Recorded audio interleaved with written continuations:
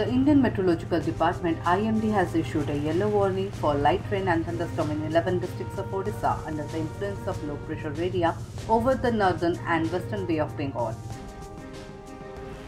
The warning casted for Bargarh, Sambalpur, Jharsuguda, Sundergarh, Keonjhar, Mayurbhanj, Angul, Kandhamal, Ganjam, Deogarh and Boudh are likely to witness light rain or thunderstorm with lightning. Some parts of the Southern Odisha districts are predicted to receive rainfall tomorrow and the day after tomorrow. Fishermen are advised not to venture into the sea along and off the coast of Odisha and the northwest and adjoining west central Bay of Bengal.